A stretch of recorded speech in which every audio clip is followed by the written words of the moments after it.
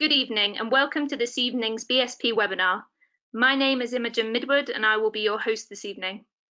Our guest speaker is Professor Iain Chapple and he will be speaking tonight about non-plaque-induced gingival lesions and conditions, systemic diseases and conditions that manifest in periodontal tissues, periodontitis as a manifestation of systemic diseases.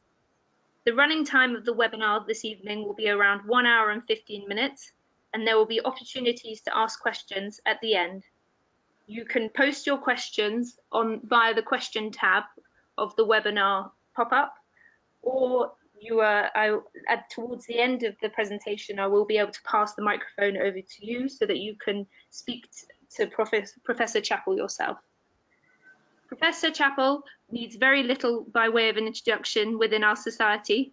If I was to sit here reading his CV this evening, I don't think we probably would make the end of the webinar. But just to name a couple of things he's done, he is head of the dental school at the University of Birmingham. He has recently won an award through the IADR, the International Association of Dental Research, which was the Distinguished Scientist Award. He has been asked next month to head over to Vancouver to give his keynote address. From my perspective, as a specialist trainee, he works tirelessly and he is a great inspiration to us through his research. He's always developing, research within periodontology, and also through his teaching, he is passing on and inspiring to the next generation of students and periodontists. Before I hand over to Prof Chapple, I would like to say a huge thank you to our sponsors, Johnson & Johnson, the makers of Listerine.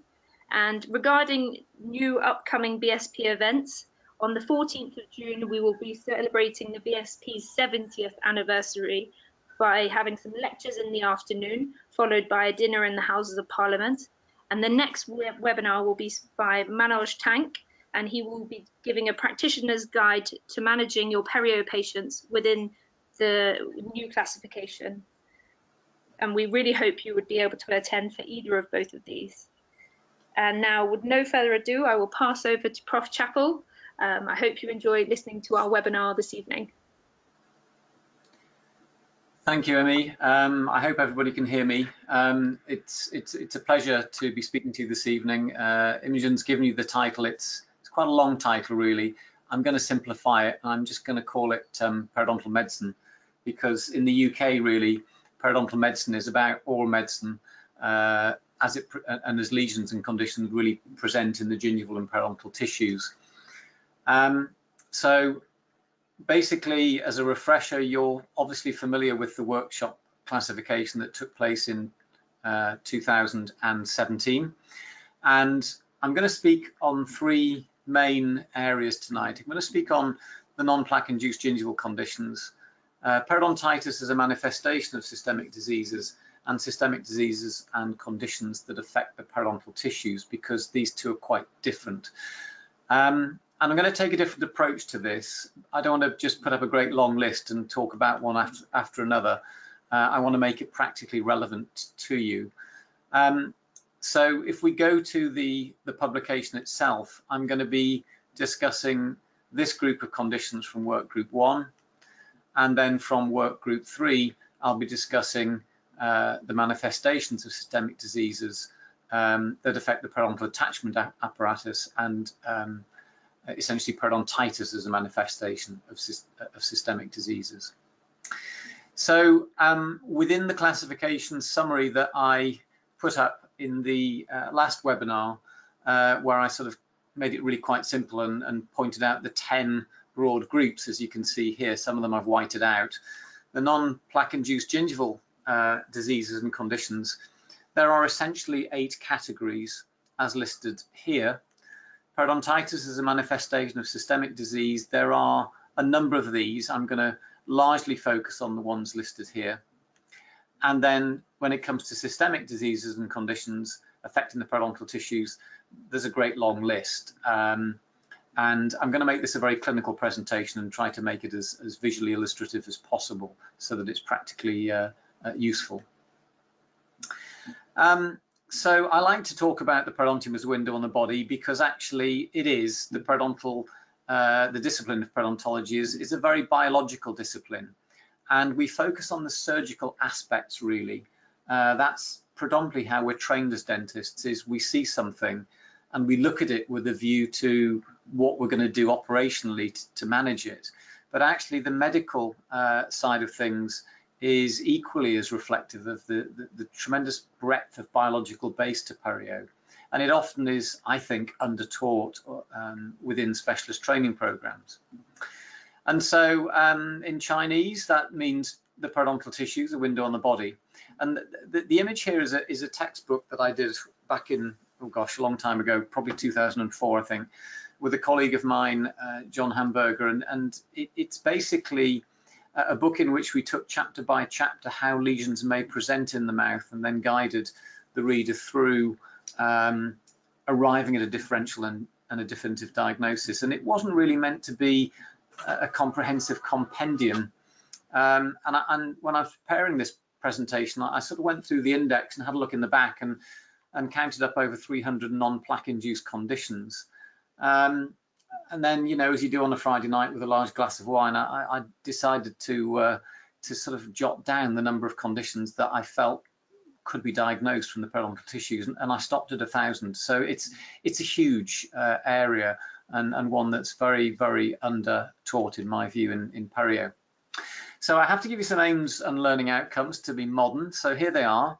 The main aim is to illustrate the tremendous breadth and range of non-plaque-induced conditions that really go way beyond the 2017 classification system. It's hopelessly inadequate in terms of the numbers of conditions that are there, and it's not meant to be a comprehensive guide in that regard. It's purely and simply a classification so that you can sort of pigeonhole and box things up, because it makes it easier to remember. But I'm going to take you through a diagnostic algorithm that you will use every day in your day-to-day practice. And I'm going to do that from the point of view of periodontal medicine, because the approach is different to a surgical approach. So I'll summarize the classification. I'll talk about practical implementation using that algorithm. A couple of slides on special investigations for those of you that are particularly interested in taking this a little bit further, particularly if you're in hospital practice, but you can also do it in specialist practice. And that will lead us to arriving at a differential diagnosis. So that's the plan, scope of the field, the 2017 classification, then establishing a differential diagnosis, clinical investigations, lots of examples of diseases, lesions and conditions, some of which are common, some of which are less common, and then we'll finish off with some conclusions. So this is a slide that I show my first year students in Birmingham when I give them their first lecture on perio, and I put this slide up really to make the point that if they're going to practice the full scope of periodontology, then they need to have a working knowledge of all of these disciplines, and probably a lot more. You need to know your anatomy, you need to know your genetics, you need to know your clinical chemistry, you need to know drugs, their side effects, their interactions. You need a working knowledge of medicine, surgery, behavioral science, ethics, etc., etc. And the cases I'm going to go through to illustrate today, one of those disciplines or more will essentially be represented in those cases. So hopefully you'll appreciate that that slide isn't me being flippant. I actually mean it when I say to the first years, you need to know that. So non-plaque-induced periodontal diseases. I said that we practice surgically because we are a surgical discipline, and that's why many of us do this, because we enjoy the surgery. But actually, the medical model is very different to the surgical model. The medical model is all about getting to a diagnosis. And once you've got there, the treatment's pretty straightforward. You prescribe a drug or a behavioral intervention, and that's it, job done. But the time is spent trying to get to the diagnosis rather than the time being spent on the treatment. And in the Oxford Dictionary, that is a definition of the science and practice of medicine, or the discipline of medicine, sorry. It's the science and practice of the treatment and prevention of disease. And I emphasize treatment and prevention. The practice of medicine is very much about treating or curing a person by means of using medicines. That's a fairly narrow definition. I think we would include today counselling, behaviour change, etc. within that definition. And then when you look at the definition of medicines within the Oxford Dictionary, drugs or preps taken by mouth in order to treat or prevent disease. Well, you can take drugs or administer them through other bodily orifices than the mouth, and I'm sure you can imagine what I'm talking about there. So it's, again, it's a fairly narrow definition of what medicines are. So let's have a look then at the non-plaque-induced gingival diseases and conditions. That is a list of the major categories: genetic and developmental infections, inflammatory, immune, reactive processes, neoplasms, and then metabolic and endocrine conditions, traumatic lesions, and then pigmentation. And this is the paper, the consensus paper from Group 1, which was the group that I chaired with Brian Mealy, and you can see here a little bit more detail about some of these conditions. And I'm going to talk you through things like plasma cell gingivitis, erythema multiforme, pemphigus, pemphigoid, lupus, etc., etc., but in a very practical way. And then when we look at Group 3, there are the systemic disorders that essentially have a major impact on the periodontal tissues by influencing periodontal inflammation. In other words, you've already got a periodontal inflammatory condition, but actually the systemic disorders impact on that. You then have the other systemic disorders influencing the pathogenesis of periodontal inflammation, which would be things like obesity, metabolic syndrome, diabetes, osteoporosis, etc. I'm not going to talk about these, but I am going to talk also about the systemic disorders that cause loss of periodontal tissues that are independent of periodontitis. Okay, and they're all sort of listed here in the table. This is a table from the Jepson paper, page 222 of the classification from Group 3. So we'll talk a little bit about some of these conditions, but again in a very practical way that hopefully you can apply in practice. So periodontitis as a manifestation of systemic disease, the obvious ones that come to mind are Papillon-Lefèvre syndrome, or PLS, Hayne-Monk syndrome, the leukocyte adhesion deficiencies, Downs, Shediac-Higashi, and Ehlers-Danlos. And when it comes to the systemic diseases that affect the periodontal tissues, as I say, there are many of these, ranging from hyperphosphatasia, histiocytosis X. Wegener's granulomatosis is now called granulomatosis with polyangiitis. Don't ask me why, but it's the same condition. And then there are the neoplasms and the giant cell granulomas. Again, these are just some examples. The list is quite long. Now, one of the problems that I had with the 1999 classification was that it only had one group, and it was periodontitis as a manifestation of systemic disease. And in fact, most of the things that were listed in that group were not periodontitis. So neutropenia was listed. This is an example of a patient who has neutropenia, a benign familial neutropenia, and they present with gingival ulceration. They don't present with periodontitis. That's not periodontitis. This patient is, I forget, I think there were 5 or 6 at the time, and you can see they've lost their lower deciduous incisors. No, in fact, this patient was 3 at the time. Lower incisors are developing down here. They lost their primary dentition very, very early on. And the teeth literally fell out with their roots intact, as you can see here. This is a tooth that's been sectioned to show a large pulp chamber. And this is hypophosphatasia. This is not periodontitis. With hypophosphatasia, there's a deficiency of alkaline phosphatase, which is the mineralizing enzyme. And what really happens is the cementum layer doesn't form on the tooth. So there's no connective tissue attachment from the root surface to the bone, and the teeth therefore fall out. And there's different forms of hypophosphatasia. This was a childhood form. The adult form can affect the permanent dentition, and teeth can be lost that way, but it's not really a true periodontitis. And I generally ask when I show this image, what's unusual about it? This is a 15-year-old male. Apologies, the x-ray is a bit fuzzy. I've had to scan it and blow it up. But really what's unusual here is that you don't have bone loss on the first molars. This is not what we would have called in the old days aggressive periodontitis, or LJP, or molar incisor as we call it now. It's largely affecting the 5. And this in fact is histiocytosis X. There was an associated soft tissue swelling, and the only way you're going to diagnose that is by biopsying it and also taking some bone and doing a bone biopsy.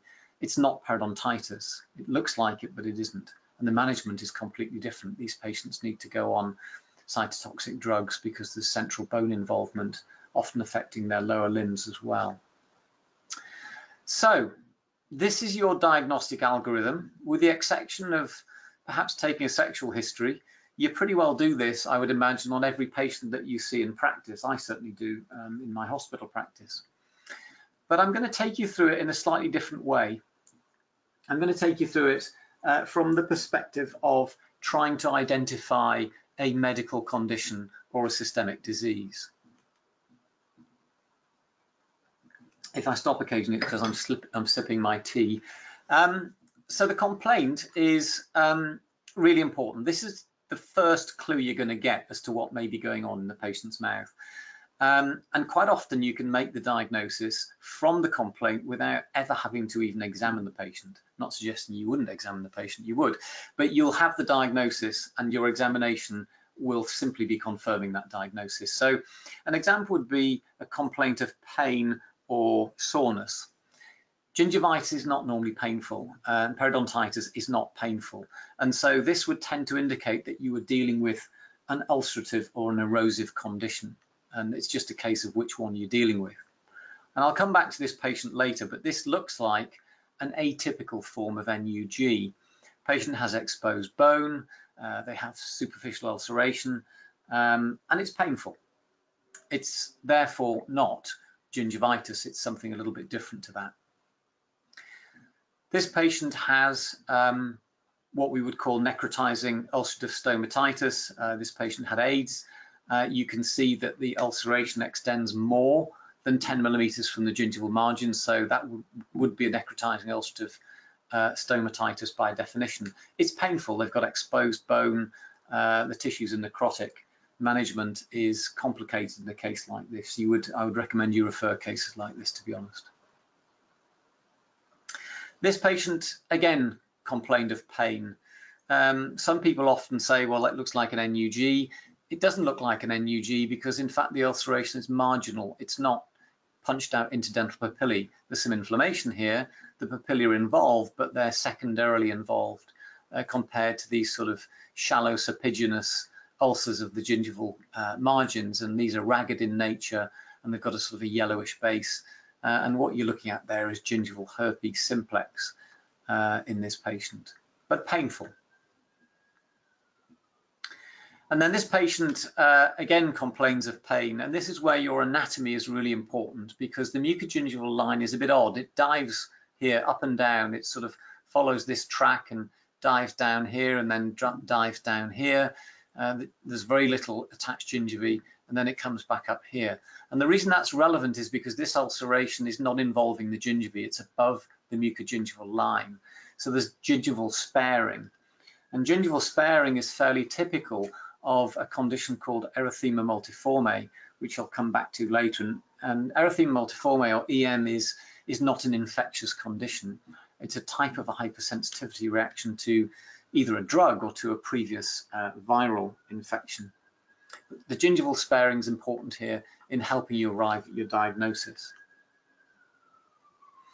So after the complaint comes the history of the complaint, and this to me is often pretty critical to getting your diagnosis right, and you need to adopt a really forensic approach to your questioning. And so just one example of that would be the temporal relationship between the onset of a patient's signs or symptoms of their condition and when, for example, they may have started taking a particular drug. So another case of erythema multiforme, where you have these sort of shallow eroded areas affecting the lip. There's always a story behind these cases. This was a 13-year-old lad who was dragged into my surgery by his father who literally pulled him in by his ear. And the reason for that was that obviously quite often with erythema multiforme, you get sort of bleeding, crusted lips, and you also get ulceration of the genitals. And so Dad clearly thought that little Johnny had been up to no good and picked up a sexually transmitted infection. And, you know, when I pointed out that actually, you know, little Johnny had an allergic reaction to the tetracycline he'd been put on a few months ago for his acne, little Johnny's face lit up and you could see his eyes had written all over them payback time. So Dad was going to have to buy him a new mobile or something similar to that. But the key thing here is he had no lymphadenopathy. So he clearly didn't have any evidence of infection, and this tied in pretty well with him starting his tetracycline. Clearly the management is medical management, so liaison with his GP, get him off the tetracycline, let the acne come back, but this clears up and you've then pretty well got your diagnosis and he can start on a different form of medication. And he also had these target lesions. So with erythema multiforme, you get these, they're said to look like a little bit of a dartboard. You get concentric circles on this is the skin of the palm of the hand. These little red rings are not present in every case, but they are in a number of cases. An example of a pigmented lesion. So this is a young girl who's got a Coca-Cola drinking habit and probably the tooth erosion is a lot worse than this. This is a slaty grey pigment. It's called an ephylis, EPHYLIS. It's a gingival freckle. They can occur naturally, but in her case, it had appeared a few months after starting one of the old-fashioned oral contraceptive pills, and the oral contraceptive is associated with mucosal pigmentation. Different type of gingival pigmentation. This patient was taking AZT, which was the first of the antiretrovirals, the nucleoside analog drugs that really started saving lives. And that's caused this type of nodular appearance to the gingivae and the pigmentation. And if you look at her fingernails, there's a kind of a striated pattern. She's an Afro-Caribbean patient, but as the drug levels sort of peak and trough, you can get striations in the pigmentation appearing, particularly in the nail beds. And this poor girl, again, a young patient, 16, the slide doesn't really do this justice, but she literally had purple gingivae. And she'd been taking minocycline for management, again, of juvenile acne, and it can cause this type of pigmentation. And all you can really do in a situation like this is reassure her and tell her not to smile too broadly when she's at the nightclub under the UV lights, because it really does fluoresce when she did that. Different example of temporality here, but important. So this patient suffered from systemic lupus, and so the SLE is presenting here as a desquamative gingivitis, a fairly classic desquamative gingivitis.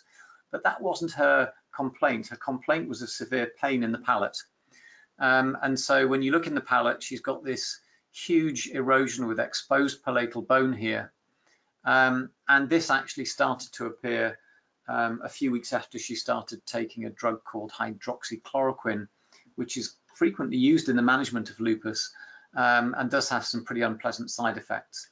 So in her case, again, this is medical management that's required, and it's a case of talking to her rheumatologist and getting her off the hydroxychloroquine to manage that and onto a different drug. Now, this is really important in terms of an example of why you should never treat medical problems surgically. This patient was referred to me by one of my old bosses when I was in training, and the request was to do a connective tissue graft here. Apart from the erupting canine, there's no way that I was going to touch this patient with any kind of surgery, because if you look really carefully at the tissues, this is white scar tissue up here. And you don't want to be putting a knife into white scar tissue unless you know why that scar tissue is there. And so in this particular case, I spent about 18 months trying to get to a diagnosis. And that's the key thing with medical issues, provided it's not a malignancy. Don't worry about how long it takes you to get there. Explore every avenue rather than dive in and do something surgical, because you could regret it. And I tried every blood test under the sun. She was biopsied. We couldn't really discover what was going on until one day, and it was a windy day, she came into the surgery with her hair blown back, and you can see this midline scar here. And that gave us the diagnosis, really. This is a condition called morphea, linear morphea, which is a localized form of lupus, not lupus, scleroderma. It doesn't have the systemic consequences, so it's not a systemic sclerosis. The French call it the coup de sabre. You end up with what looks like a cut of the sword quite often down the midline of the face. And this is very, very avascular. Now, she'd been to see one of the maxillofacial surgeons, not in our place, I would hesitate to add, because they wouldn't have done this. And they'd done a lip revision for what was at the time a very small notch. And because they hadn't bothered to do the medical workup and get a diagnosis, she ended up with quite an unpleasant and unaesthetic and disfiguring notch because she didn't heal, because you don't manage medical conditions surgically. So in her case, once we had the diagnosis, I was able to send her to our MaxFax team here and give them the diagnosis, and they used fat injections to plump out the lip. And we didn't treat the recession surgically at all. She had a low lip line, and we managed it conservatively, just with good old bog standard perio treatment and a gingival veneer, and she was very happy with that outcome. So after the history of the complaint, you will then do your medical history, and quite often the medical history will probably give you your diagnosis for whatever the lesion is that you're looking at in that patient's mouth. So I've listed here some examples. They may have a vesicular bullous disease, they may have sarcoidosis, systemic sclerosis, whatever, and I'll show you examples of these and how they present gingivally.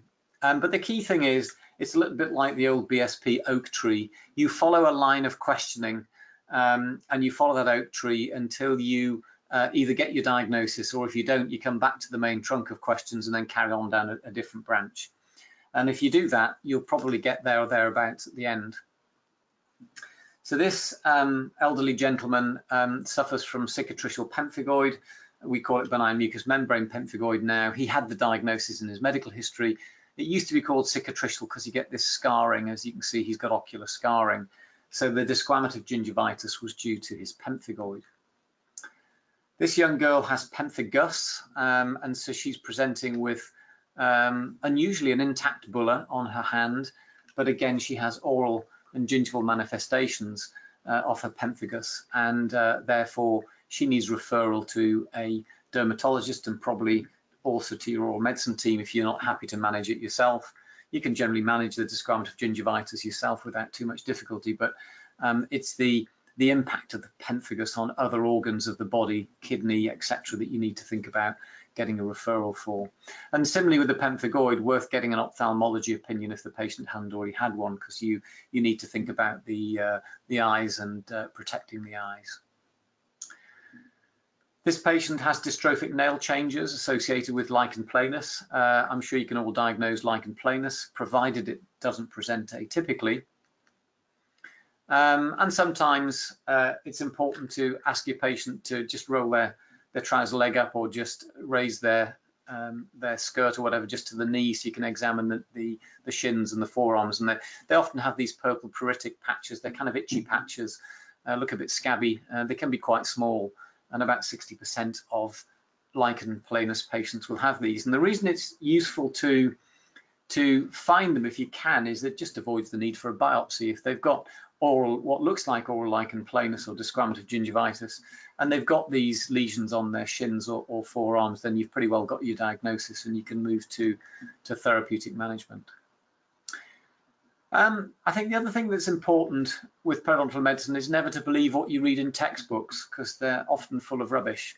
And this patient, if I tell you they have a C, a D, an E, and this is their 6 just erupting, you'll probably work out they're around about 5 or 6 years of age. Her complaint was that she had sore, painful gums, and she has erosive lichen planus, as you can see here. She has a desquamative gingivitis. She's only 5 years of age, and fortunately she matured out of this. but it's not supposed to present, obviously, in this kind of age group. It's supposed to be people in their sort of mid to late 50s or older, with a 2-to-1 predominance for females over males for some reason. But it can occur in kids. It's not unheard of. Different situation here. I had the diagnosis here, thank goodness. This patient already had a diagnosis of sarcoidosis. And in fact, the key thing here is that this sort of erythema and swelling progresses way beyond the mucogingival line and up into the sulcus. And when you have this full thickness, a redness, you know you're not dealing with a plaque-induced condition here. And so you need to biopsy. And you should always biopsy away from the gingivae. Always biopsy the reflective mucosa as high up as you can get it, for reasons I'll come on to later. But basically, gingival biopsies will show inflammation, because everybody has plaque in their mouths and everybody has histological inflammation in their mouths. And you will mask the true pathology if you biopsy the gingivae. So most oral pathologists will tell you that a gingival biopsy is a bit of a waste of time, really. Go above the gingivae and biopsy a non-gingival site. And in sarcoidosis, you have to go deep because the granulomas are close to bone, they're deep within the connective tissue, and that's what you're looking for, of the granulomas. And a case of this patient already had a history of celiacs, and they have some gingival ulceration here that's pretty non-specific, but most likely related to their celiacs. And I wish I could hear you guys, but if I asked you for a differential diagnosis here, I'm sure you'd all say, it's Ehlers-Danlos syndrome. And it is Ehlers-Danlos syndrome, where they have this sort of hyperelasticity of their skin. And of course, types 4 and 8, and occasionally type 1, but mainly types 4 and 8 do present with a very destructive periodontitis. This patient actually had type 3. They had no periodontitis. You still would probe them to check for that, but I was able to reassure the very switched on general dental practitioner who referred this patient in because they couldn't find any periodontitis, and they thought, hang on, they must have it, this is Ehlers-Danlos. And I was able to reassure them they didn't have it, and get the patient to do their party trick for the camera, which is always useful for this type of presentation. And then I'll come back to this. This is a 4-year-old with very rough hyperkeratotic palms to the hands. Obviously has Papillon-Lefèvre syndrome, but it could be Hayne-Monk syndrome, or it could just be palmar-plantar keratoderma. They do look the same. Okay, so after your medical history, you would take a drug history. And in terms of drugs, there are obviously prescription drugs and there are recreational drugs. And prescription drugs can produce signs and symptoms in the gingival and periodontal tissues when they're being used correctly. I've shown you examples of erythema multiforme, for example, and some ulceration and pigmentation. You can get a trigeminal nerve neuropathy with certain drugs, and in particular, the antiretrovirals used for managing HIV disease, drugs like AZT, can cause a very painful trigeminal nerve neuropathy, and it can present. Normally, it's a peripheral neuropathy affecting their feet and calves, but it can present in the face. Or obviously, prescription drugs can be misused and cause side effects as a result of being misused. And I guess by definition, recreational drugs are being misused because we're not supposed to use them, apart from the cannabinoids in some parts of the country and world. I don't need to tell you what this is. This is a drug-induced gingival overgrowth. This patient was taking phenytoin. And I think it's probably fair to say that, you know, traditionally we'd love to take a scalpel to this, wouldn't we? But remember, you shouldn't treat medical problems surgically. You should treat them medically. So the first thing to do is to clean the patient up and see if you can substitute the drug. And you will generally succeed in drug substitution for cyclosporin, because tacrolimus is a viable and cheap alternative now. Didn't used to be, but it is now, to cyclosporin. And you can probably also substitute calcium channel blockers, because there's plenty of other drugs available. GPs and cardiologists love using calcium channel blockers because they're very effective in the management of hypertension. But actually they have some unpleasant side effects. The one group you might struggle with are the epileptics, because of the impact, of course, on their life if they have a fit when they're being weaned off the drugs. then it can stop them driving for a year. So the neurologists are often a little bit resistant to drug substitution. My experience with phenytoin is if you treat it non-surgically, do your surgery, get really optimal plaque control, it tends not to come back. So this might require a mixture of medical and surgical treatment. Just another case, pre-surgery, and clearly an inflammatory component to this one. This patient's taking amlodipine. This needs to be managed medically, but also we need to give the patient some behavior change, plaque control, and clean them up. Different situation here, oral contraceptive involved here. I have to say the modern oral contraceptives don't tend to produce these side effects because they tend to be low in estradiol, and so generally this is not so much of a problem. This is also a drug-induced condition. This patient is a heroin addict and is using methadone, which I'm reliably told tastes like the proverbial, and so it's laced with sugar to make it more palatable. He doesn't brush his teeth, never brushes his teeth, hence he has gross caries from the sugar and the plaque buildup. But I often use this guy as an example of somebody who is resistant to periodontitis, because he basically has no bone loss and no attachment loss, and he never brushes his teeth, and he's 48 years of age. So he's one of that sort of 10 to 15% that are never going to develop periodontitis, but nevertheless it is a drug effect. I'm sure you've seen this before, or if you haven't, you'll have seen it in textbooks. This is an aspirin burn. Patient has an abscess, periodontal abscess, so they've sucked an aspirin, mistakenly believing that it's going to help their pain. It does help the pain because it causes so much sloughing and burning that they forget about the abscess pain, but it's not really the right way of taking aspirin. And this one's very interesting. Again, I would normally, this is a 15-year-old girl, difficult one to interview because mum was in the surgery at the time, but it kind of looks like an NUP if you look at it very carefully. She's got sort of missing interdental papillae, classic appearance, but what's not classic is this is her at presentation, so she has superb plaque control, and she's a non-smoker.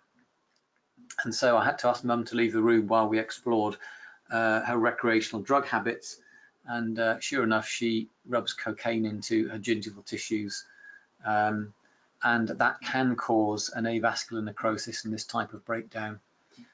When mum came back into the room, we'd agreed that I was just exploring whether she was a smoker or not, and we didn't want to ask those questions in front of mum. And I could honestly say that she wasn't a smoker, and so mum relaxed a little bit. She shouldn't have relaxed given the history. Anyhow, so the social history is important. You're all familiar with smoking. This little chap is 2 years of age. Those are the streets of Shanghai. It does happen at that level.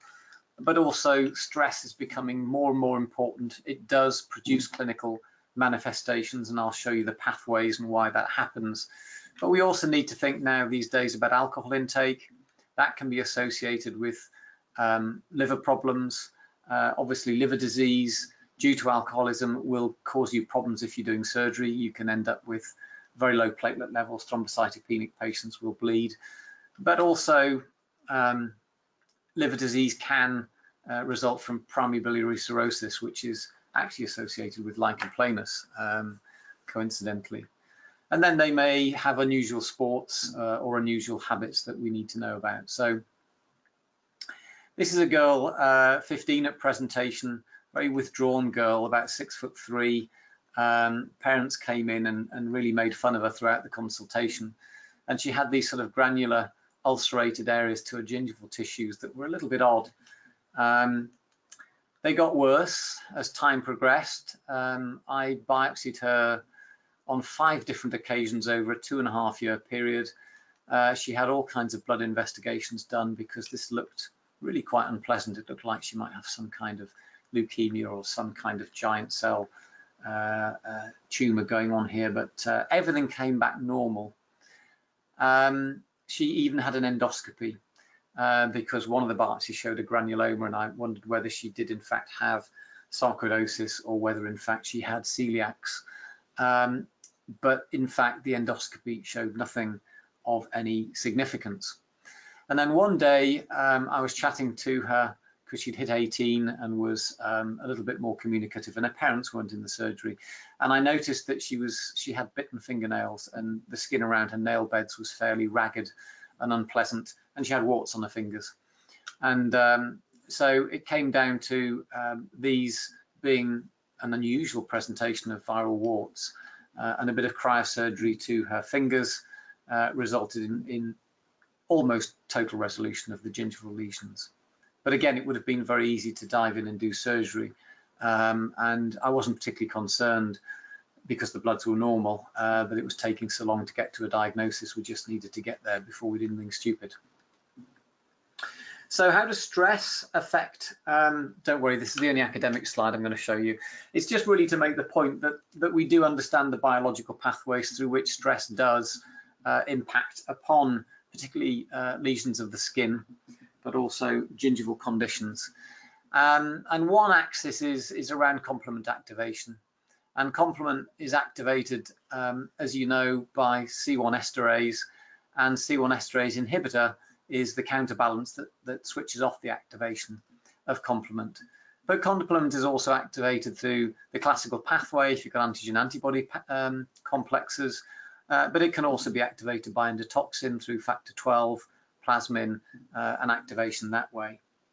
Now, what happens when we get stressed is that the brain releases corticotrophin-releasing hormone from the hypothalamus, and that stimulates the pituitary to release a chemical called beta endorphin, and that can activate complement itself. But the pituitary will also produce ACTH, and the ACTH will act on the periodontal inflammatory immune cells through the NF-kappa B pathway to give rise to pro-inflammatory cytokine release. So, for example, interleukin-1, which can feed back and then further increase S protein binding and complement activation. And so all of that really cranks up our inflammatory response, and you can end up with bone resorption, really induced by the inflammation and not the plaque per se. And I'll show you what I mean by that, because it's quite important. And you can also get a significant gingival edema that can result from that process. And ultimately, the plasmin will activate the fibrinolysis, and that can activate the gingival edema. And the IL-1 will also feed back positively to the hypothalamus and again accentuate this process. So stress, a lot of biological pathways here, and stress can cause significant inflammation and bone loss. And this is a lady I'm going to come back to towards the end when I talk about inflammatory conditions, who is suffering from a condition called C1 esterase inhibitor deficiency, or angioedema. So she's deficient in the inhibitor that switches off complement activation. And so every time she gets stressed, her gingival tissues swell up with fluid. Do you want to operate on this? No, because it's very difficult. These are very boggy, and it just moves around when you're trying to operate on it. I had to operate on her 47 times over a period of 27 years. And eventually we lost her teeth, but we managed to keep them for nearly 30 years. But I'll come back to her later. Again, important that you get the medical diagnosis right, because actually management should be medical, not surgical. In her case, I had to do surgery. Okay, so after the drug history, you would then hopefully take a diet history very briefly and very quickly. This was the lad I showed you at the beginning. It's important to recognize that iron is important for epithelial maturation, and so where you have an iron deficiency, anemia, quite often the epithelium is fairly immature and will break down quite easily and give rise to mouth ulcers. You'll be familiar with that from your undergrad days. One of the first things you check for the hematinics to find out if the patient's iron deficient, and if they are, is it a microcytic or a macrocytic anemia? Because if it's macrocytic, it might be due to, I don't know, something like pernicious anemia. They might have a B12 deficiency, so you would then look for B12 deficiency. But basically, diet can be associated with erosive disease, Certain micronutrient deficiencies can cause it. This was the lad I showed you earlier on with what looked like an atypical NUG. He actually didn't respond to metronidazole, didn't respond to a broader spectrum antibiotic, penicillin, because I thought there may be secondary infection of these ulcers. And what eventually he responded to, believe it or not, was vitamin C supplementation, because he was a student studying for finals living off beer and baked beans. And this was a very atypical form of, it wasn't really NUG, this is scurvy basically. This is a patient, a modern day version of scurvy, where the epithelium is breaking down because vitamin C is important for collagen maturation, and he's got exposed bone. And it won't surprise you to know that his presenting complaint was of pain. And this is him 2 weeks after the vitamin C.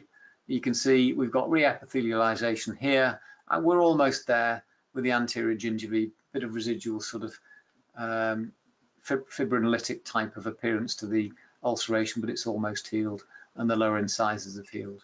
So dietary supplementation in this case, medical management to deal with his vitamin C deficiency. This is quite common in the Midlands, particularly in Birmingham, but this was a 15-year-old, and actually I'm sure you won't mind me telling you, Paul Weston, who's one of our staff here now, one of our newer consultants here, but at the time was a local specialist in perio. Paul referred this girl to me because he'd assessed her and noticed quite astutely actually that the bone loss that she was presenting with didn't look normal, didn't look like aggressive periodontitis. She's Asian, had a poor diet, lived off chapatis, not a great deal else. She was very underweight, looked anorexic, and she was wearing, if you like, full body coverage pretty much. She wasn't exactly in a burqa, but she had her face exposed, but obviously didn't get a lot of UV light and a lot of daylight. And when I looked at her radiographs, as Paul had done, there was quite a bit of widening of the apical periodontal membrane space. These look like multiple periapical areas if you look carefully. Quite a bit of loss of bone density and radiolucency. So a number of blood tests were performed on her to check her liver function, her kidney function.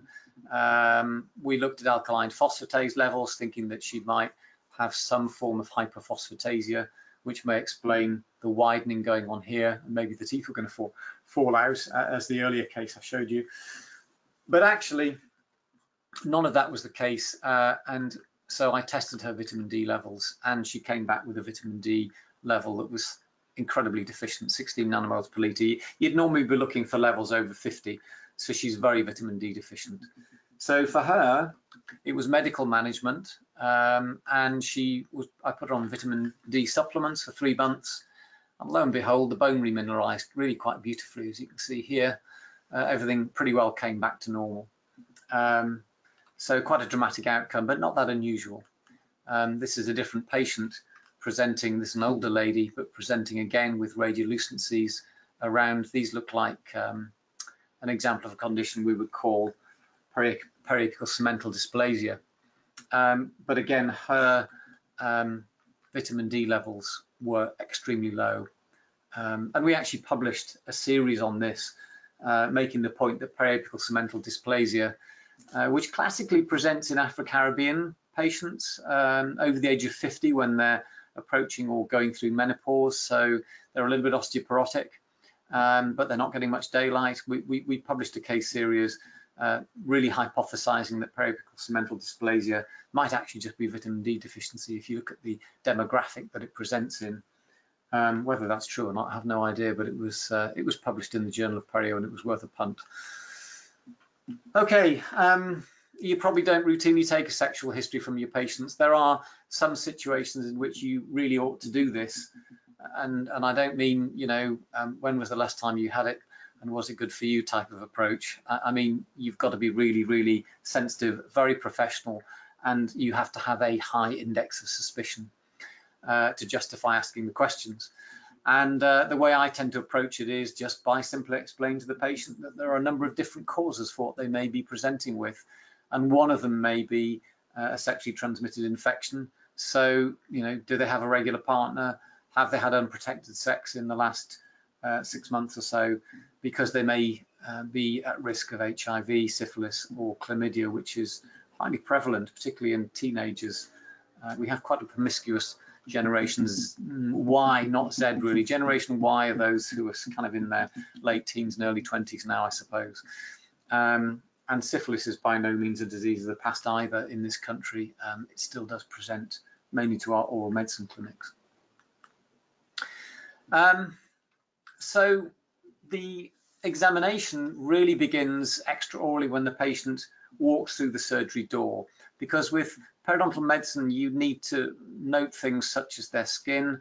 Are they puffing? Are they red in the face? Might they have hypertension? Do they have any obvious signs of an underlying systemic disease?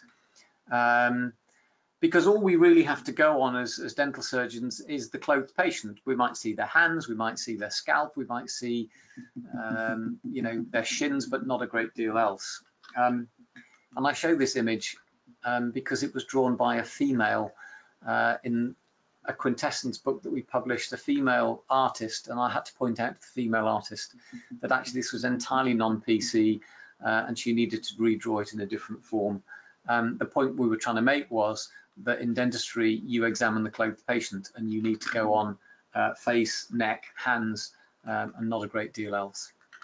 So this young lad, 7 years of age, raging temperature, complaining of a very sore and painful mouth, had gingival erosions everywhere, a little bit of blood encrusting on his lips. Question was he presenting with herpes simplex, or was he presenting with erythema multiforme? Because it looks the same, but the difference is erythema multiforme, as I said earlier on, is a non-infectious condition, but when he turns sideways you can see the lymphadenopathy. It's really quite prominent here. And so that, alongside the gingival appearance of what looked like a herpes infection, tells us he has erythema multiforme, and we're dealing with a drug-related issue or allergy.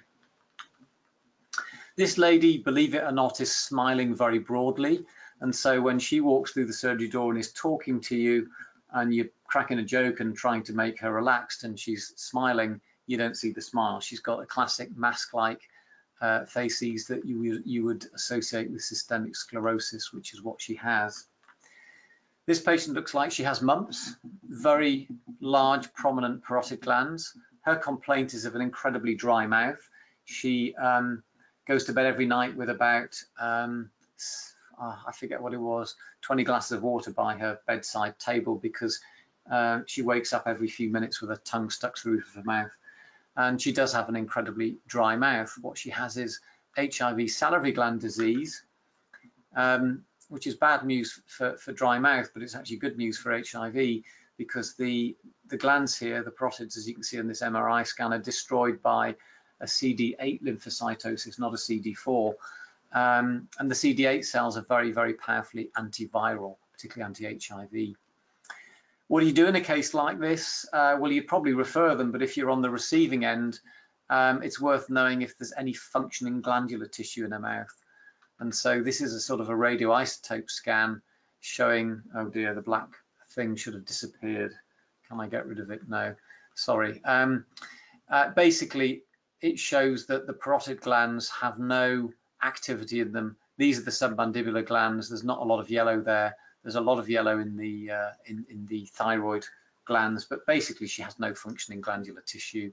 And so putting her on a parasympathomimetic drug like pilocarpine. So pilocarpine is a drug that will stimulate saliva flow by activating the parasympathetic system. It's going to be pretty useless in her case because she has no functioning glandular tissue. This lady's lips walk through the surgery door really before she does, and when you see something like this, you know you're dealing with either an angioedema, an allergic reaction, or you're dealing with one of the orofacial granulomatoses, something like Crohn's or sarcoidosis. And this chap basically has warts on his fingers, and this is just showing you that when the patient's lying back, check the scalp out. He's got a wart on his scalp, and it may be the gingival lesion you're looking at is some kind of viral wart that has resulted from, if you like, digit to oral contact. It's not that uncommon. When it comes to the intraoral exam, I would always recommend that you ignore the presenting sign or the presenting symptoms. So if the patient's presenting with a lump on their upper left canine gingival area, ignore it and examine the rest of the mouth first, because actually you don't want to miss the squamous cell carcinoma in the floor of the mouth because you've been focusing on the cyst or the I don't know, the fibroma or the fibrous epilus on their upper left 3. So examine the mouth thoroughly. Only takes 20 seconds. Quick look under the tongue, everywhere around, to make sure you're not missing anything, and then go back to the presenting complaint. And consider the fact that the patient may have multiple pathology. So this lady had triple pathology. She's got an NUG, she's also got erosive lichen planus, and she's also got an inflammatory bowel condition called periodontitis. And so the way that I managed her was to clean her up, get her on metronidazole, and the NUG resolved. We were still then left with a fairly clear erosive lichen planus, and before we put her on the steroids, she also had suppurative type areas.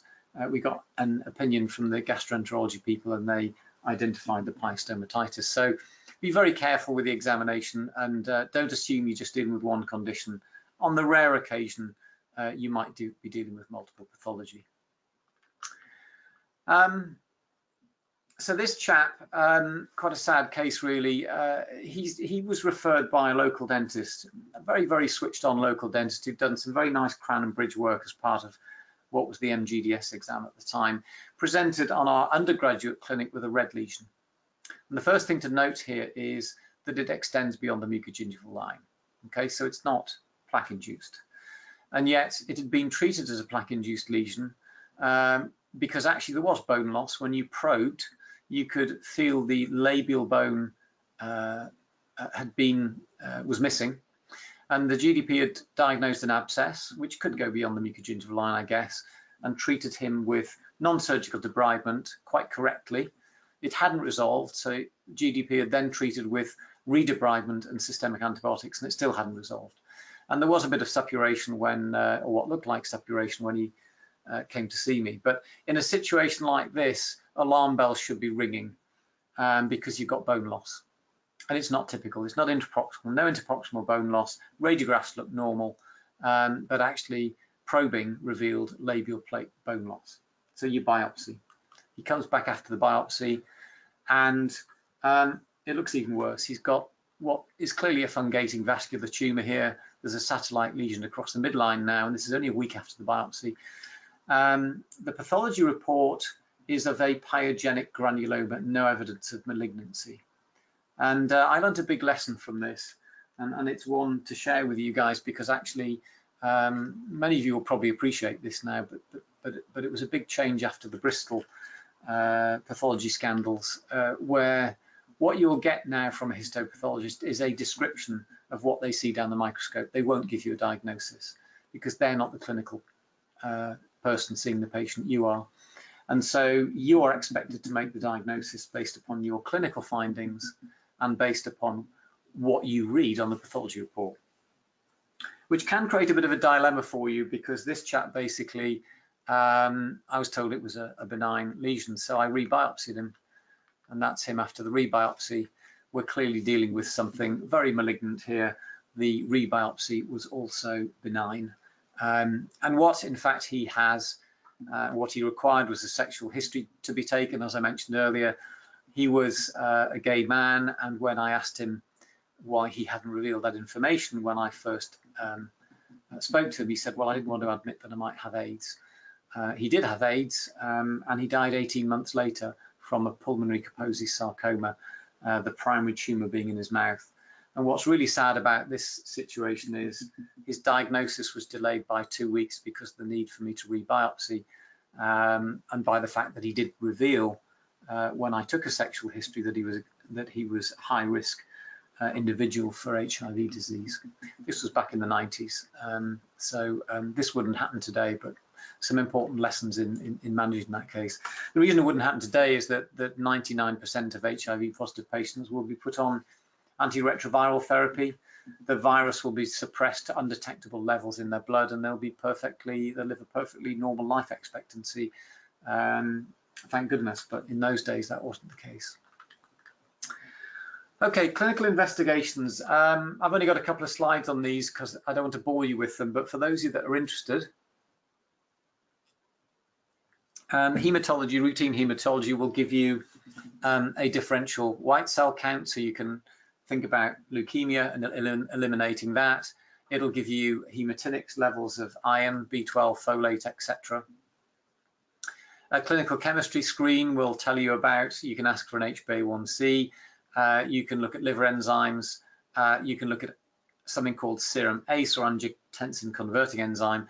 The reason you might want to look at ACE is that this is produced by granulomas in Crohn's disease and sarcoidosis. So if serum ACE levels are elevated, it can be an indication that you're dealing with one of the granulomatous inflammatory conditions. Serology, you can just look for total levels of immunoglobulins, IgA, GM, E, etc. E obviously would be an indication of an allergic reaction in an atopic patient, but you can also look at subclasses if necessary, or look at complement levels if necessary. And there are then semi-specific tests you can do. So if you, for example, think the patient might have an inflammatory bowel condition, then asking for anti-endomysial antibodies will give you an indication as to whether they do or not. This is becoming a little bit old-fashioned because there are more specific tests, serological tests you can do. Or if you suspect lupus, you might want to look at anti-nuclear antibodies, and again, you can just tick the box on the form and request that. More specific would be investigations, for example, for celiacs. You can look for anti-tissue transglutaminase antibodies, which is what the TG stands for. Anti-tissue transglutaminase is more specific to celiacs. If you're thinking that the patient may have pemphigus or pemphigoid, you can look for anti-epidermal antibodies. If you think it's pemphigus, then you would be looking for antibodies to intercellular cement, because the bulli form within the epidermis, they're intra-epithelial. Or if you're thinking it might be pemphigoid, then you would look for basement membrane antibodies, and again, you can specifically request those. ROLAR, now called SSA and SSB, and anticentromere, these are what are called antibodies to extractable nuclear antigens, and these you would look at in things like Sjogren's syndrome, or again in lupus. Scler 70, as the name suggests, would be scleroderma. And if you've got an anemic patient and it's a macrocytic anemia, you might want to look for antigastric parietal cell or anti-intrinsic factor antibodies, because they may have pernicious anemia. And then there are more specific antibodies for lupus, anti-Smith and double-stranded DNA, and what you would look at with lupus, for example. And ANCA, which stands for anti-neutrophil cytoplasmic antibodies, that can be useful in diagnosing Crohn's or in diagnosing vagus granulomatosis. So in vagus, there's a specific ANCA called ANCA C, and in Crohn's it would be ANCA P, although actually there's a more specific antibody now called ASCA, which is anti-Saccharomyces cerevisiae antibody, for those of you that are really into your immunology, and that is far more specific to Crohn's than ANCA is. So that's just a brief run through some very specific serology or general blood tests. If you suspect an infectious condition, you obviously might be thinking about culture and sensitivity. You might wish to biopsy, but if you're going to biopsy, remember, better to avoid gingivae and biopsy a non-gingival site. And if you get high levels of IgEs in your initial serology, you might want to think about referring the patient for patch testing. I'll come back to that later with some examples of where you might want to do that. The classic example would be plasma cell gingivitis, for example. And that would be done by a dermatologist or a clinical immunologist. And then it may well be that you want to refer your patient to a psychiatrist. You think I'm joking? We do employ a liaison psychiatrist in the dental hospital here in Birmingham. He does an entire afternoon every 2 weeks. and that's just for the staff. No, I'm joking. It's not just for the staff. It's for people that we feel have, for example, obsessive compulsive disorder, and I'll show you an example of that at the end. That's very, very relevant if you're thinking about doing connective tissue grafting, but we'll come on to that at the end. And our liaison psychiatrist is actually a chair of psychiatry, and he tells me reliably that the patients I send him are his worst ever nightmares. As periodontists and dental surgeons, we often deal with a lot of psychiatric disease, and we just get on and deal with it without really thinking whether or not the patient does need referral. Beware the idiosyncrasies with these special investigations. So, for example, if you have an increased mean corpuscular volume, MCV, it could just mean the patient is on the oral contraceptive, because it can have that side effect, or it may mean that they are hitting the alcohol, because that can also increase your MCV. And positive anti-nuclear antibodies are common in people over the age of 50. So if the levels are just above the normal level, I wouldn't worry about it. It's probably just their age. Remember to use the correct reference ranges. So if, for example, with hypophosphatasia, the alkaline phosphatase levels in children are generally much, much higher than in adults, because they're obviously actively growing and going through bone growth and bone mineralization. So you'll be talking over 250 upwards, whereas the reference range for, and that's international units per litre, the reference range for adults, I forget, is somewhere between 70 and 200, something like that, international units per litre. So you may in fact be told by your report that actually this is a normal level. A child may have, for example, 200 international units per litre. That's not normal for a child, that's abnormal, and that would tend to indicate they may be suffering from a hypophosphatasia, because they should be well over 250. And there are different tests you would do for that. I'd probably refer the patient at that point, because you have to look for things like, oh God, you need to do urine tests for enzymes like PLP and PPI. They are other enzymes that are actually broken down by alkaline phosphatase, and so if they're deficient in alkaline phosphatase, then the PPI levels would be raised, and the PLP levels in their urine will be raised. But those are not tests I'd recommend you would do in practice, unless you're really into taking the piss. I shouldn't be saying jokes like this because this is being recorded, but anyhow, it's the evening, and I'm sure that you're sat at home with a glass of wine. I'm not. I'm sitting here with a cup of water and a cup of tea. Still at work, but what the heck. Anyhow, I'm digressing. So think of the cheaper blood tests first. Think of serum folate, because it's easy to do on a blood test, rather than red cell folate. If you're thinking of anemia, that's more expensive. And I've already mentioned, if you're doing anti-nuclear antibodies, you can get that cheaply from a routine serological test. Just tick the box.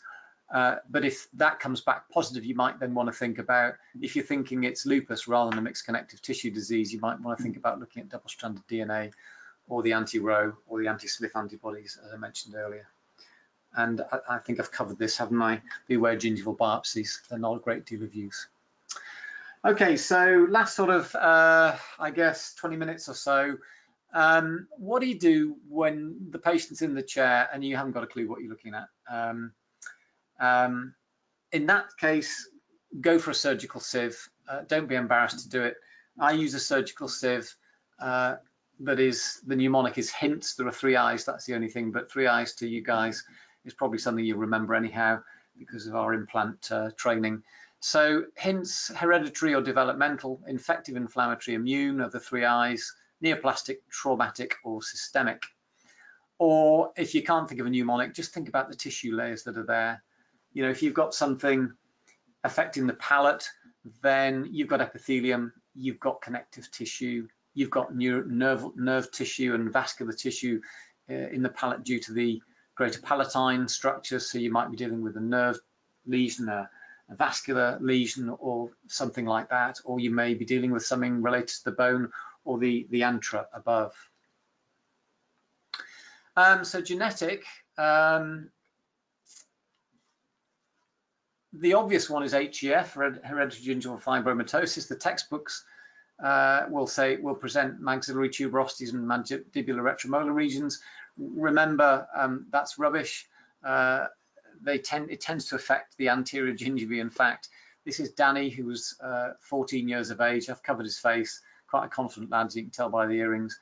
Attended with mum and younger brother, and his complaint was that he was having difficulty pulling girls at school at the age of 13. That was genuinely his complaint. When I asked him why, he said, because my friends call me Gummy, and that's why they called him Gummy. And it was having quite a big psychological impact on him. His little brother was sniggering in the corner when he was explaining this to me. And HGF is in fact a mutation in the son of Severus gene. There are two, son of Severus 1 and son of Severus 2. Tom Hart in Texas really mapped that genetic defect. He's a periodontist, as you know, and found out where the mutation was. Pretty useless for us, but it's good to know that the etiology is known. And in HGF, really, that is a condition that you're going to have to manage surgically. And I'm sure you know how to do that. The interesting thing with Danny was that his, so I'll go back one, his mother also suffered from the condition but was scared of dentists. And I got his little brother in the chair who was 7, and he had the same condition. So Danny was sniggering in the corner of the surgery when I identified it in his younger brother. There's always a nice end to a tale like this. This was about 15 years ago. I reviewed Danny about 6 months ago, and he just returned from 3 tours of Afghanistan and had 3 children. So he clearly did pull a girl at the end once we dealt with his HGF. Which leads me on to another developmental condition, and a very unpleasant condition, and very, very rare. And I'm not showing you this because it's rare.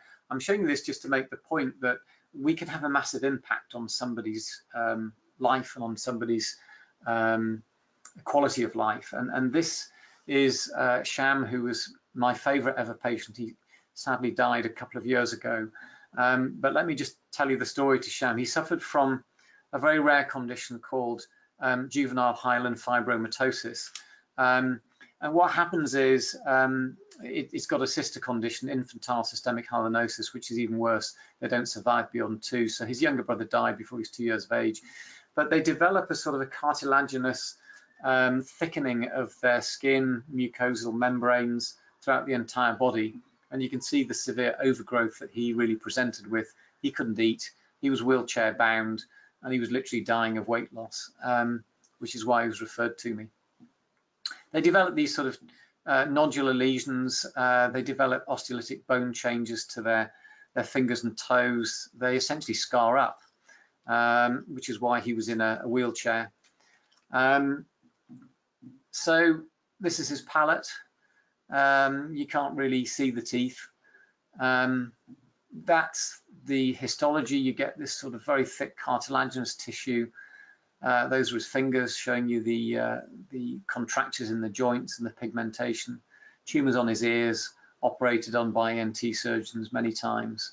And that's what you have to work with. And so in his case, I said to him, you know, what are your expectations of treatment? And his expectation, or his perfect outcome to treatment, was to be able to eat pizza on his 21st birthday. He was 20 at the time. So I took a very simple approach to him. He had no labial sulcus because of the sort of the condition itself. And so you've got to slide the needle into between his lip and his gingiva. It's very unpleasant. It's like injecting into cardboard. Very painful, but he got used to it over many, many years. And I was able just to simply debulk the anterior teeth first, the lower anterior teeth, and then we did the maxillary anterior teeth at a separate procedure. And as he got used to it, we did more and more, and we uncovered his posterior teeth. And you're often doing blind surgery here, so you need to be very, very careful because you can't, that was the limit of his mouth opening. But he ate pizza on his 21st birthday, and he used to get on the phone and call me and request appointments. He'd come in his wheelchair, and this is him about 6 months before we lost him. He died from a myocardial infarction. And what really touched me with this guy, he was an incredibly, how can I put it, inspirational young guy. He worked for the local hospice and composed music for them, and he won a national award for, you know, his personality and all he did for charity. This is his opening, so not easy to operate on this. You need blade knives to get in here. But actually his father called me when he was admitted to hospital with the MI, and he wanted me to go into the QE and speak to him. And unfortunately, I wasn't in Birmingham at the time, and I was quite touched by this. And I said to his dad, well, why does he want me to come in? His dad was very emotional, and he said, well, because he's not going to make it through the night, and he knows it, and he just wanted to say thank you for everything you did. So there you go. Sorry, I still get quite emotional about this guy. We can have a massive impact on people's quality of life, and sometimes we don't really recognise it. Okay, different condition, a developmental condition, and this was a kind of an experiment, if you like, because this young lad, a delightful lad, was a teenager, and he'd been referred in with this granulomatous kind of swelling on his anterior teeth, and he's got this sort of groove in his enamel, as you can see, and he already had a diagnosis of a condition called sebaceous nevus, which is a hamartomatous condition. And what happens is that during sort of early years of life, you get these sebaceous glands that migrate along embryological lines. They're called lines of Blaschko. And he had this sort of midline condition. If I show you his face, you can see here. And he was quite relaxed, quite comfortable with this. He has his own website called scarface.com because he's grown up with this since being a baby. And there's a big debate in the dermatology community as to whether this is a connective tissue, a mesenchymal or an ectodermal condition. And so I said to him, well, look, you know, there's not a lot I can do for you, but if you're willing for me to numb the area up and raise a flap, I'll see where this enamel groove goes, and we'll be able to answer a question for the dermatologist as to whether it's ectodermal or mesodermal. So he said, yeah, sure, go ahead, you know, numb me up and let's have a look. So we did. And you can see here the groove kind of meanders around the enamel and then comes back up, and it doesn't go onto the root dentine at all. So we were able to solve the problem. It's an ectodermal condition, and it's not a mesenchymal, a mesodermal condition. And this is him sewn up.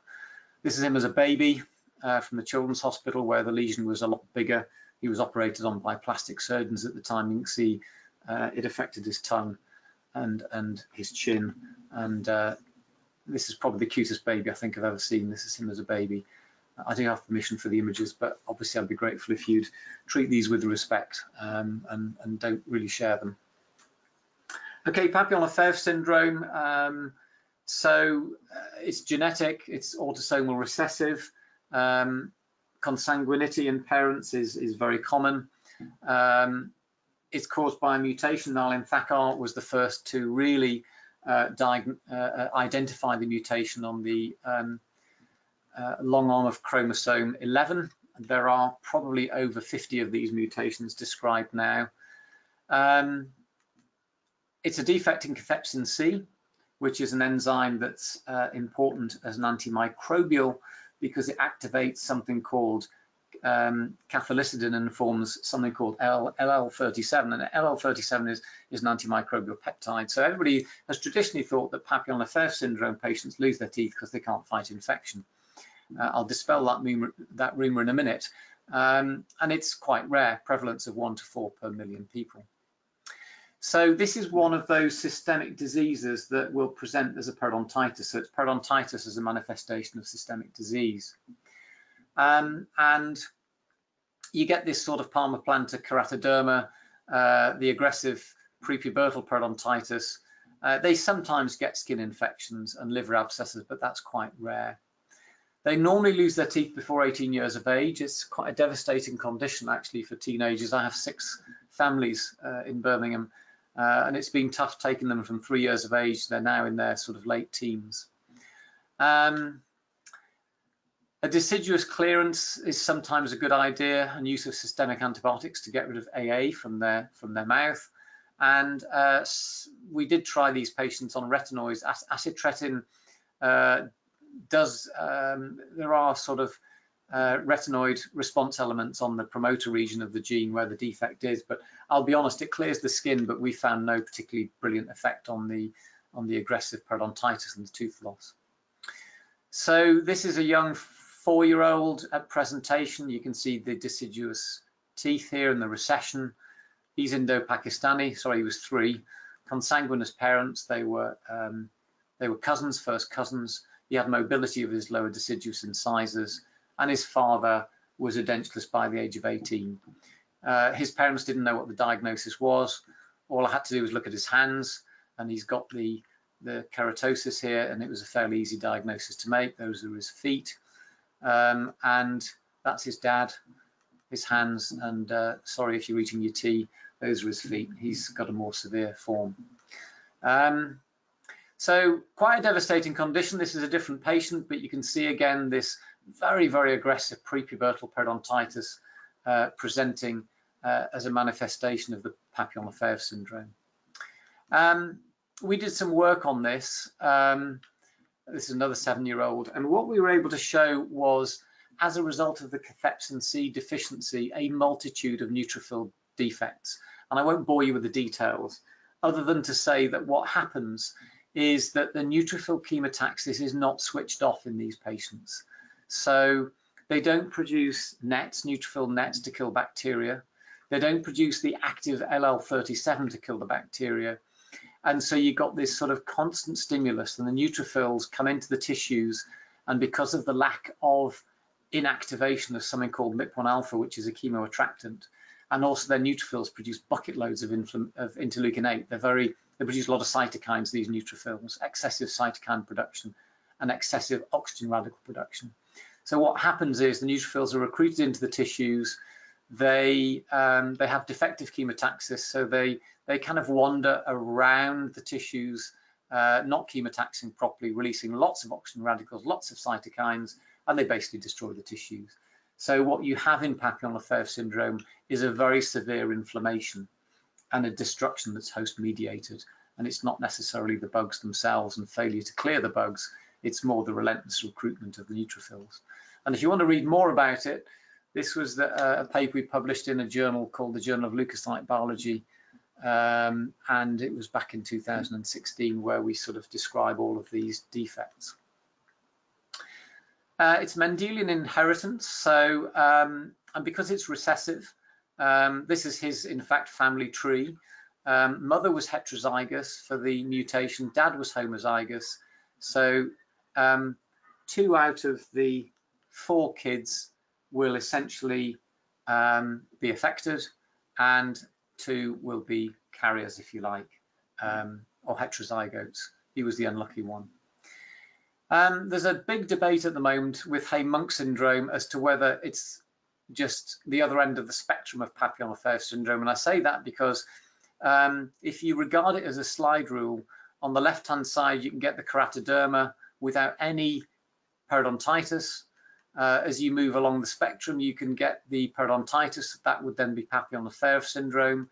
And if you get skin abscesses, significant infections of the skin and liver abscesses, it may actually be Hay-Monk syndrome.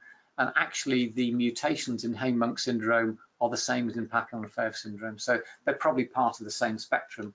So with Hay-Monk, you just have the abscesses in addition to the aggressive periodontitis. And again, that's the theory we put across a couple of years ago in a publication. I'm going to speed up because I'm conscious I've only got 5 minutes or so left. So childhood viruses, I'm not going to teach you how to suck eggs. You know all about childhood viruses.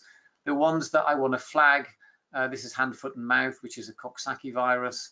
This is primary herpetic gingival stomatitis.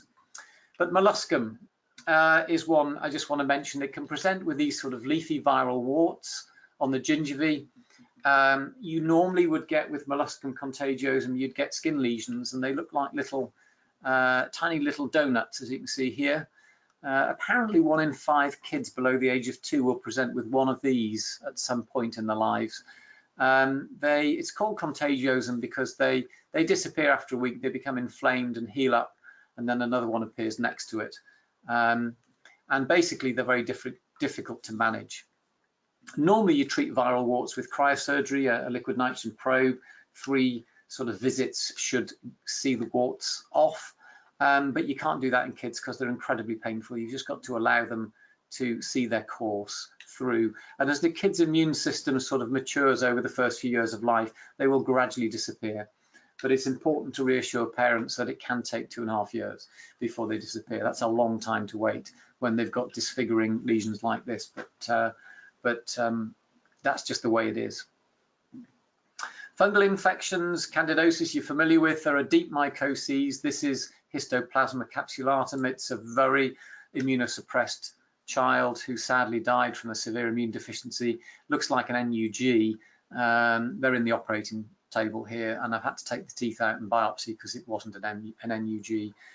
This was histoplasmosis, and it came from the biopsy. Inflammatory lesions. This is a young patient who presented at 7 years of age, paralyzed from the waist down, and the neurosurgeons referred him because he had these multiple oral lesions and they wondered if it was related. I won't go into the full details of the case, but these are pyogenic granulomas and he has multiple of them. They're everywhere, quite a neglected child, as you can see. And these were managed surgically under a general anesthetic. Took the wisdom teeth out, did the surgery, sent the tissue off for biopsy, and what the biopsy came back with was disseminated or multiple pyogenic granulomas. Now, the neurosurgeons were chuffed to bits because he had a space-occupying lesion in spinal cord. And if I show you his MRI scan, this is the MRI scan, you can see here there is a space-occupying lesion.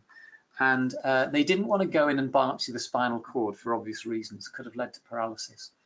And our diagnosis, our histology, led them to treating him with physiotherapy to compress this syrinx. Syringomyelia is what they call it. It's a sort of a cyst-like enlargement in the spinal cord. And as a result of that conservative treatment, he was out of his wheelchair in about 3 weeks and running around like a normal kid. So the mouth's easily accessible, and sometimes our diagnosis is easier than it is for a neurosurgeon. This is the lady with the C1 esterase deficiency I told you about at the beginning of the presentation, and these are the gingivae. And her history was she was 38 years of age, and every time she got stressed, her gingival tissue swelled up with a fluid-type swelling, and then the swelling didn't go down. And she'd been managed for 21 years by radical surgery.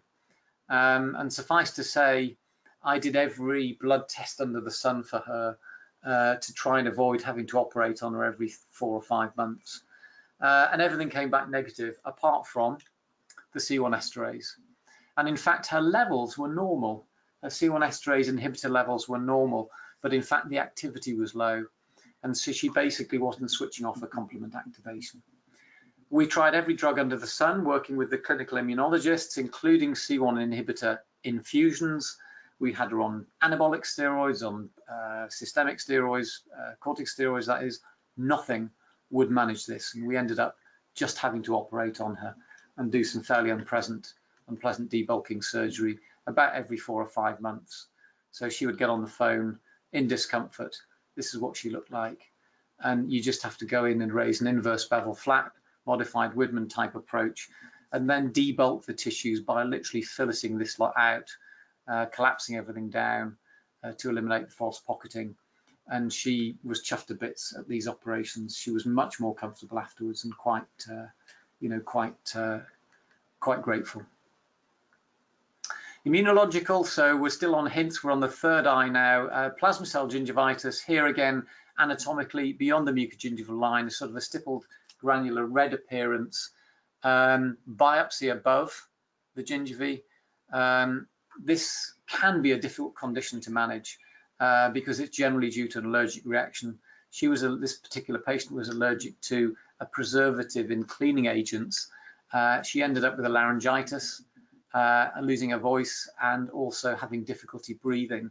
And so the NT surgeons got in touch, not wanting to biopsy her vocal cords, and said, you know, Ian, you've been managing this girl, what's going on? And I said, well, she's got a plasma cell mucositis. In your case, stick her back on the corticosteroids. And they did, and her voice cleared up and she was able to breathe normally.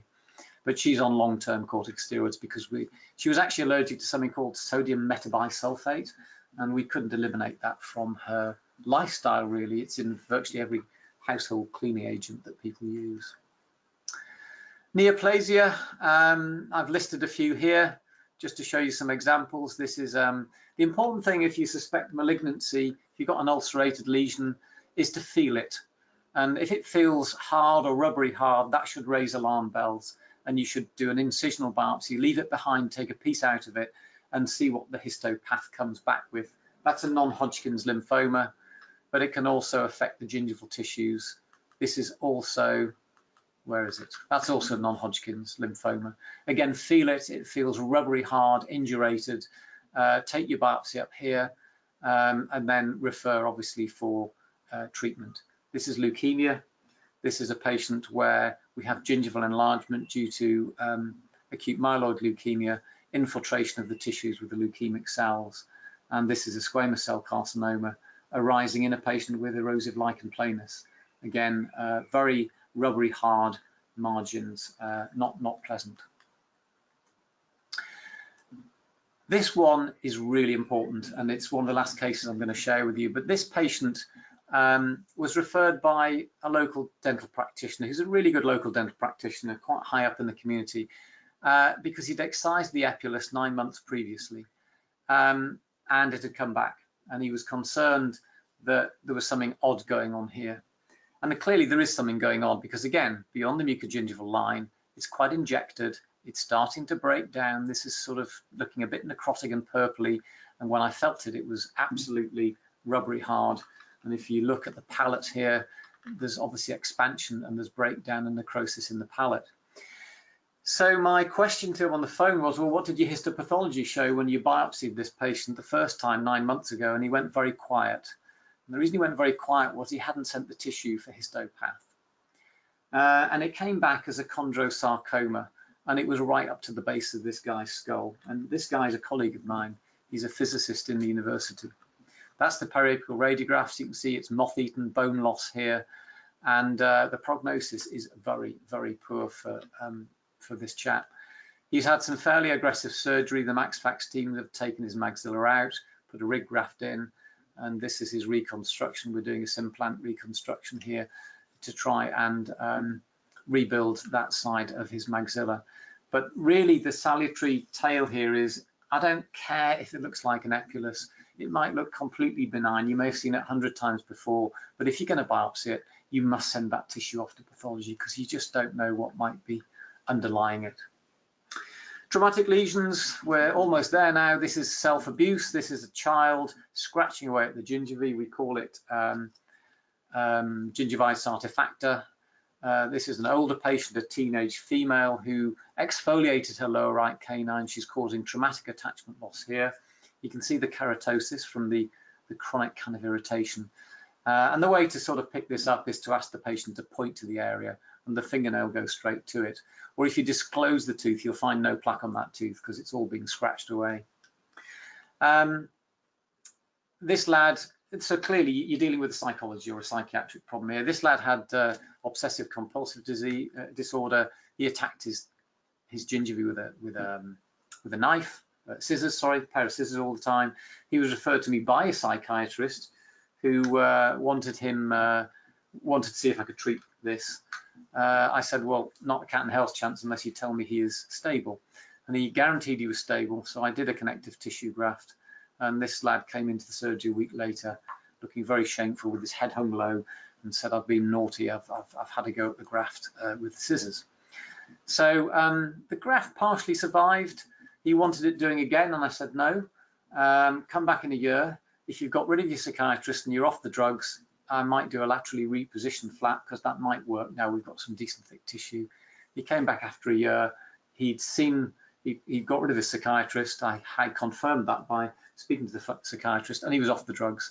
So I did the laterally repositioned flap, and he came back a week later having attacked his incised ledge with the scissors to avoid the gingivae. His gingivae were perfect. He was happy. And it dealt with his OCD. So there you go, that's the psychiatric side of life. Because we see these cases all the time, but if there's no plaque there and you think it's been caused by a different reason, then don't do the surgery.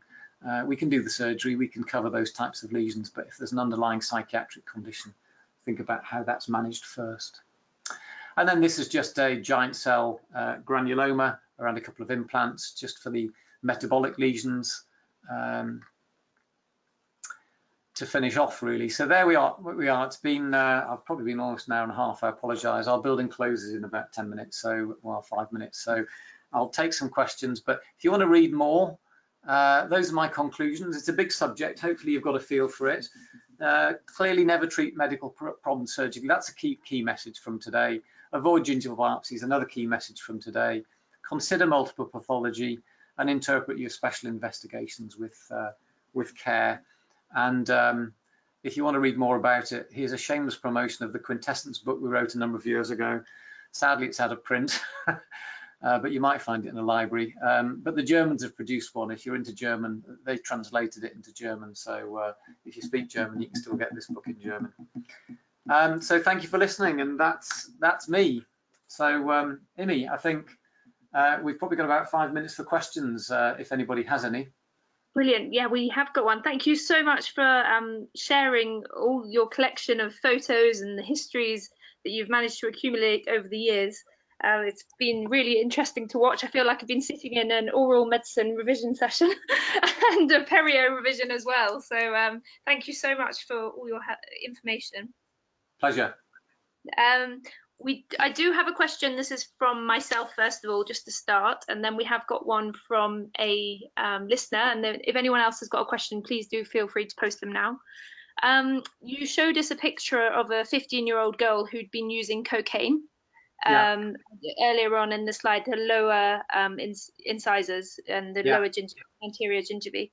I was just wondering if you could give me some tips on, being on the receiving end of these referrals, and also with the mother in the room, you said it was difficult, but managing how you manage the patient and also how you write and communicate with the GP and the general medical practitioners in these situations. Yeah, good question. So it's really important to have the conversation without parents in the room, or you won't get the right answers. But obviously you've got to be very sensitive and just say, can I have a word with your daughter or son or whoever on their own, as I said, and then agree a strategy so as not to undermine them, because at the end of the day, if they're Gillick competent, they can consent to that. Most of these kids are Gillick competent. Then really it was a case of a confidential referral to her GP to get her referred for support. And I left it with the GP. I followed her up for a couple of years afterwards. Really nice kid. She did have learning difficulties, to be honest, but she was at the normal end of the spectrum, so she was Gillick competent, but she was quite a challenging young lady to persuade to lead a healthier lifestyle. But her GP did it that way and managed to get her off the cocaine when I last saw her, at least. It was a number of years ago. So it was done through the GP as a confidential referral. Thank you. So this is a question from one of our listeners. I think he's a practitioner, a clinician up in Aberdeen. He's written about why is Crohn's disease considered to be classed as one of the major impacts on the loss of periodontal tissues, whereas something like diabetes is classed as another condition which affects the pathogenesis. So they're put into the different ones, either the major impact or the ones that have an influence on the pathogenesis of the disease. And his question really comes that there is a lot less evidence regarding Crohn's, but there's a lot more on diabetes. So how have you decided to class these two separately? I think he's absolutely spot on, and I did not make that decision, and I disagree with that decision. And it's quite interesting that there are a number of conditions in that classification system that I think are misclassified. Personally, because I do a lot of this kind of work, 50% of my practice is this kind of work, and I agree with the chap from Scotland. Crohn's, I rarely see bone loss with Crohn's disease, and if I see it, it's periodontitis, and I don't think it's that much more prevalent than it is in non-Crohn's patients. Whereas diabetes, I would agree, is particularly if it's not well controlled, a significantly greater impactor as far as I'm concerned. So all I can do is agree. It's not a perfect classification system by any stretch of the imagination. Yeah, absolutely. Okay, thank you for your feedback on that. I've just got another question. So if I was a GDP in practice and we saw something, that didn't look right with the periodontal tissues, whether it was inflammatory or immune, I was just wondering, have you got any tips for making urgent referrals to a periodontist or to a hospital? I suppose you have to follow normal protocols, but have you got any tips for general dental practitioners working in practice? Sure. So for dental practitioners, if you don't have access to, be able to get bloods and things done, but if you have an index of suspicion that's high enough that you think it might be a pre-malignancy or a malignancy, then you can make an urgent referral through the 2-week pathway. So you would refer to your local general hospital or your local oral medicine department, and you would just state clearly in that referral that you think that there may be a pre-malignancy or a malignancy here, and please could the patient be seen on that rapid access. It's called a rapid access pathway, and that patient will be booked in and triaged within 2 weeks. So that's the way to approach it. But you've got to have a high index of suspicion, so it must feel odd as well. It must, have that sort of malignant, indurated feel to it if it's a localized lesion. If you think it's just a rare condition, then it's not such an urgent referral. It can just go in routinely. Okay, thank you. Yeah, you were saying about the malignant lesions often feeling very firm. Do they still feel firm? I did a Max Fax year, so I saw tumours in the flora of the mouth in the retromolar region. But if you had something dodgy over teeth, like in the gingival tissues, does that still feel firm as well? It does, probably firmer than the floor of the mouth or ventral surface of the tongue, because it's a keratinized tissue, the gingiva. So yeah, it does. It feels, you'll know that it's not normal. And then for me, when I examine the oral mucosa, if I see a sinister lesion, the first thing I do is feel it, and then check if the mucosa is moving. And if it feels soft, then I'm 99% sure it's nothing to worry about. And if the mucosa, the surface mucosa, moves over the connective tissue, so there's no sort of tethering at all, that sort of confirms that you're probably not dealing with the tumour, and you've got a bit more time on your hands to get the diagnosis done. Brilliant. Okay, thank you so much. We've still got 64 people online, so that's very impressive for this time on a Monday evening. And I know, Prof, you've had a busy week, so I will let you go and hopefully get your glass of wine at some point this evening. I just wanted to finish by also saying a huge thank you to our sponsors, Johnson & Johnson. And yeah, Prof Chapple, it's been an inspiration hearing you speak. Thank you so much for, literally, I feel like I've looked through an oral medicine textbook or a periodontal medicine textbook, and I've been updated. And thank you so much for all the information you've given us this evening. Pleasure, and thank you for being such a brilliant host. Worked really well. It's been good fun. Okay, great. Well, thank you very much. Cheers. Fantastic. Okay, good night. Bye-bye.